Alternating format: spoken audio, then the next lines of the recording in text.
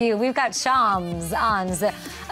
Okay, we get it. You're busy, Shams. We get it. You're scooping. We understand. We'll be back. What a treat right now. We have lead NBA insider for the Athletic NBA. He's on a new show right here on FanDuel TV. He gets it earlier than I do. It's called Run It Back. It's Shams Charania. Hey, Shams. Kay, what's going on? Congrats on your show. First of all, you were the first kind of one to start all this, so major congrats to you, and I've been excited to keep along with what you've been up to as well. Yeah, the sacrificial lamb over here. We're both from Chicago. We'll get into that. We've got a couple of minutes here. How is the show so far? I know you've only done a couple episodes, right? Yeah, we've done 3 so far. Nice. Monday, Tuesday, Wednesday, 10 a.m. Eastern time. I'm joined with Michelle Beadle, who's just amazing as a host, longtime host on all various different outlets. Chandler Parsons, longtime NBA player. Now he's on the other side in retirement. He's trying the media game out, doing a great job. And as well as Eddie Gonzalez, who's kind of a behind-the-scenes guy on camera. All right. He does a podcast with Kevin Durant and myself. So I think it's a good blend of analysis, inside information, and just really just conversations every single morning, Monday to Wednesday. How does one become an insider? Like, you went to New Trier, we get it, New Trier, bougie McBouge over there in Chicago. You did your homework. I took the L downtown to go to Whitney Young for free all those years. That's what I did. I lived in Chicago. But I want to talk to you about what it, like, you don't go to school, you don't go to New Trier and then college and say, like, I'm going to be an NBA insider. How did you do that?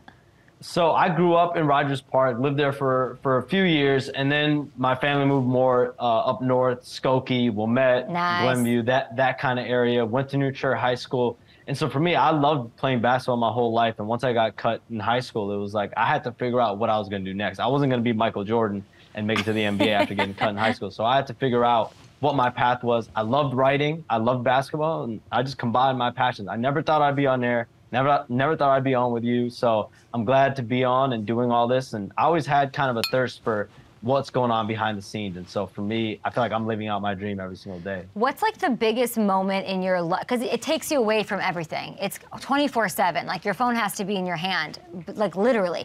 What was it, like a wedding, a birthday? Like when you have to get pulled away because you're like, excuse me, I have to deal with this. I mean, everything you could think of. It's happened at weddings. It's happened at family dinners. It's happened at, my mom's birthday. It's happened at all times. Thankfully, family understands. It's very often, if you're on a date or if you're, in a classroom. Like for me, going to college at Loyola Chicago, I would leave class for 15, 20 minutes at a time. And then everyone would kind of look at me weird when I come back into class. Like, what was this guy doing? Did he just like leave campus and then come back? So that part was interesting when it's like outsiders, quote unquote, but I think my inner circle kind of understands. They're like, is he Superman? Is he Peter Parker leaving and then coming back? That is crazy. And I can't imagine being on a date and being like, sorry, babe, Dwight Howard? Yeah, Dwight Howard's going to the Atlanta Hawks, babe. But yeah, get the extra, get the edamame. It's happened before. And I did not get a second. I did not get a second date, but it has happened. I actually left for like 30 minutes. But gotta do what you gotta do. It is I would be like, this is the man of my dreams. I love this man. And you've broken those kind of stories. You did break Dwight Howard, a former U.S. president officially contracting COVID. Like you, that's we don't have to talk.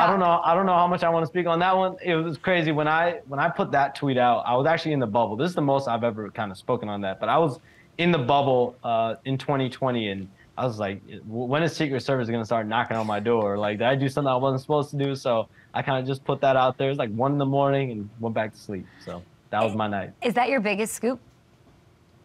I don't know. I feel like the next one's always the biggest. Kind of the one that for me, I would say really started, I think, a lot was when I broke Luol Deng getting traded from the Bulls to the Cavs in January 2014. I think that was kind of, the moment where the door opened a little bit, and then it was what was I going to do when the door opened. And so that was a fun one. Obviously, everything that happened in 2020, just because everyone didn't know what was going on, so to be able to provide information throughout that year was cool as well, and very vital for me and my job, something I never thought I'd be doing. Yeah. So for me, the next one's always the biggest. Shams, will you come back? I really want to get more into this. Is so inside. Like, I think I want you to write a book, honestly.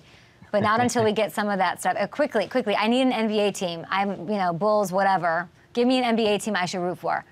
Yeah, so I'm sure you're already big on the Bulls, and Zach LaVine's out. Big win last night. DeMar DeRozan's playing well. But to me, the underdog to root for, the Pelicans. And I know, Pat McAfee, our friend, big Pelicans guy, big Zion guy. So if I'm you, I'm rooting for the Pelicans. Do you like football? I mean, I play fantasy. I used to like football a lot more and baseball, but I'm more of a basketball guy. Okay, we have to have you back. Shams, on Run It Back, watch it right here on FanDuel TV. You are awesome. Go Chicago and go Pelicans. I'm into it. That's my team. Team of record. That's my squad.